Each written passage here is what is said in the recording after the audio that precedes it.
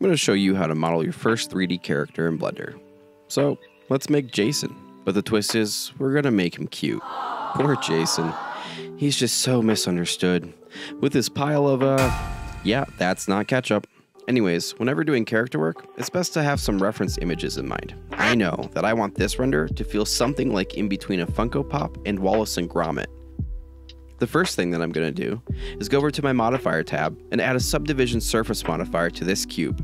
I'm going to crank the subdivisions up to 4 and then apply the modifier by dropping this little arrow down and clicking apply. Now with your sphere selected, let's go into edit mode. You can do this by hitting tab or going to this drop down menu and selecting edit. We want to grab some faces out from the sphere to use as Jason's mask. What's he hiding under there anyway? Oh god. In the left hand toolbar, we can click and hold down on this arrow icon. It will reveal some more options for us. Let's grab the circle select. This will just make it easier for us to select more faces of the mask at once. We're going to work smarter, not harder. Next, I'm going to select faces in the shape of what I want his mask to look like. To separate these, we're going to hit Shift D, then click. This will make a copy of the faces we highlighted and separate them from the sphere. Now, we want to select both the mask portion and the sphere. Don't worry if you can't see a difference between the mask and the sphere. It's there, I promise. Hit the A key on your keyboard to select everything. Right click and go down to separate by loose parts. That was a lot. Now, if we hide our original sphere, you can see what's left behind is this section of geometry. From here, select the mask and add a subdivision surface modifier. We're going to end up using these a lot, so get used to this workflow. Again, turn the subdivisions up to 4 and then apply them. Now, we're going to use a cool little modifier called Solidify. It's going to allow us to add some thickness to the mask. The amount you add here is really up to personal preference. Once you got the right amount, apply this modifier too. Now unhide your sphere and move the mask around until you get something that looks good to you. Quick tip, if your sphere is showing all the faces and it isn't smooth, just right click on it and select Shade Auto Smooth. One of the things that makes Jason's mask so iconic is the holes that are all over the surface of it. To pull this off, we're going to use some Boolean modeling techniques. Boolean modeling uses one mesh to cut holes from another mesh. That's a gross oversimplification, but that's how we're using it here. Add some cylinder primitives to your scene and then arrange them wherever you want to see the mask get punched in. This is also how we're going to do the eye holes. Once you like your mask placement, select them and then select your mask. Head over to the N tab. You can do this by clicking it open with this arrow or by clicking N on your keyboard. From there, click the tab that says Tool Tool, and then hit Difference. And now your mask should have holes wherever you had a cylinder pushing through it. Oh, I forgot. The Bool tool isn't enabled by default in Blender. You have to manually turn it on. To do this, go to the Edit menu, then Preferences, then select the Add-ons tab. Search for Bool tool and turn it on. Like I said before, I used this same Bool tool method to punch out some eye holes. I quickly shaped a cylinder to be a little taller than the normal holes and then punched out the mask with the Bool tool. On to the neck. This is pretty easy. Just rotate your view under the head, grab some faces in edit mode, and extrude downward.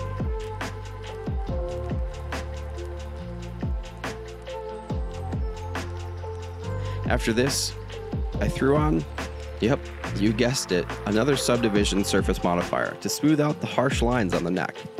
The ears are just another cube with a subdivision surface modifier added. However, unlike our past times, don't apply the modifier yet. Once I got the general shape I wanted, I went into the face select mode and inset a face into the front of the ear. Then I used the extrude tool to move it back. There we go. Now it's looking a bit like an ear. Just drag the ear into the spot on the head that you want and size it accordingly. I went for some big old chunky ears here. We gotta do something to up the cuteness factor. Just don't make fun of Jason for his ears. After you get one, copy and paste the other using Ctrl-C and then Ctrl-V. Reposition the second ear and you're good to go. Okay, so every good mask needs some straps, so let's model those. To do that, we're going to add a plane. Position the plane using your Move, Scale, and Rotation tools. We're aiming for the top of the mask. Now, go into Edit mode and select this line of the plane. Click this arrow to go into Orthographic View. From here, we're going to use Extrude to Cursor by holding down the Extrude tool icon and selecting it. Now, click along the top surface of the head to extrude out each new section of the strap. Once you're finished, throw on a Subdivision Surface modifier. and then a solidify modifier. Play with the values of the solidify modifier until you get your desired thickness, then apply both modifiers. I forgot to mention this earlier, but make sure you're applying your modifiers in order. If you go out of order, it can affect your final outcome. Now, use this process to apply as many straps as you want to the mask. I went for 3 of them. At this point, I got a little impatient and wanted to throw on some basic colors to Jason's head and mask. You can do this by selecting each portion of the head one by one and going to the Material tab on the right hand side. Change the base color to whatever you want. Another thing I want to point out is that I'm rendering the scene using cycles, but you can also use Eevee if you prefer real-time rendering. After blocking out some rudimentary textures and colors, we gotta add the classic red triangle to Jason's mask. There's no real secret here, model a triangle shape. I used a cube that I slid around the lines of to make the triangle. After that, slap it on the forehead of the mask and give it a red material. To make Jason's torso, we're going to use a lot of the same tools we used to make the head and mask, but we're going to introduce one extra modifier, the mirror modifier. To get started, add a cube. Position the cube down on the Z axis below Jason's head.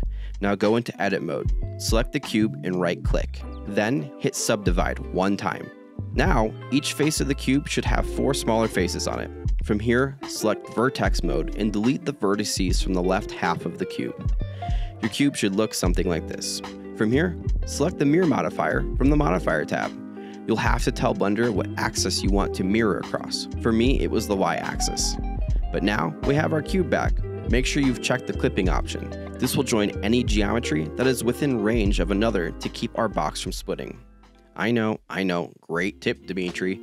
You just made us delete a cube only to remake it with more steps. No, wrong. This cube is magical. It's mirrored. So what we do to one side will automatically happen to the other side, thus saving us time and effort. Now, with our magical cube, add a subdivision surface modifier. Give it 4 subdivisions just like we did with the ear. And we're going to go into edit mode and use extrude, inner extrudes, and loop cuts to make the torso and arms. This part is a little redundant, so I'm going to leave a time lapse for you to follow along. But essentially, make sure you have the length of the torso that you want, and then use the extrude tool to pull out the arms.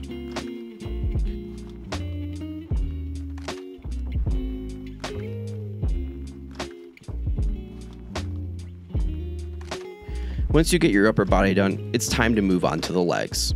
This is almost an identical process as to how we did the torso. Add a cube, subdivide it, delete half, add the mirror modifier across the correct axis to make it magical, then pull out some legs by extruding the faces on the bottom part. I'll also leave a time lapse of how I did my legs, but this section will vary depending on the proportions you want for your own character. If you guys have any questions or get stuck, please put it in the comment section and I'll try to answer it the best I can. And if I can't, then I'm positive someone else knows the answer and will respond. That's the cool thing about the Blender community.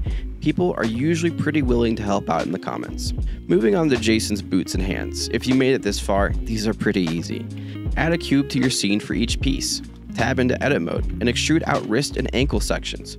For the hands, you'll want to use the Inset Faces tool to pull out the wrists. From there, the hands and boots get another subdivision surface modifier.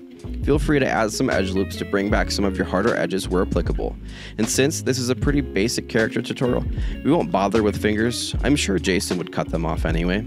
Okay, here's the real fun part. Since we modeled the torso in the classic T position, we now need to rig up the torso and arms so that we can lower them and pose them. Go to the Object tab and add an armature. Armature is a fancy name for what will control each part of Jason's upper body. Once you added your first armature bone, drag it down to the bottom of Jason's waist. Then tab into edit mode. You might need to turn on X-ray mode to make this part easier. Go to the top right of your screen where you see the 4 shader balls. These represent which view you are in. To the left of the wireframe mode, you can click this icon. Back in edit mode, we want to use the extrude bone tool located in the left hand tool menu. Grab the top of your first bone and extrude upwards like this. Then extrude some bones into the arm on the right side. Once you're finished here, highlight the top of the final spinal bone with your selection tool. Then click back into your bone extrude tool and extrude some bones into the second arm. Cool, not so bad. Now go back into object mode, highlight your torso, and then shift click onto your armature. Now left click and go down to parent. then choose with automatic weights. This process will attach the geometry from your torso to your new armature rig. By the way, make sure you've applied any modifiers on your torso before trying to pose your character. The mirror modifier can give some pretty strange results if it's left on.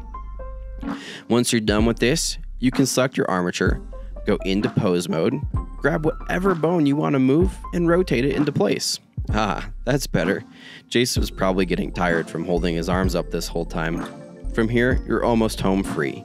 Add in any missing materials, change up some colors, and add a colored background. I know Jason looks pretty simple and of course cute, but this workflow is the building block for creating more complicated characters. We covered a lot of topics in this video, so let me know if you'd like to see any of these concepts talked about in a longer video.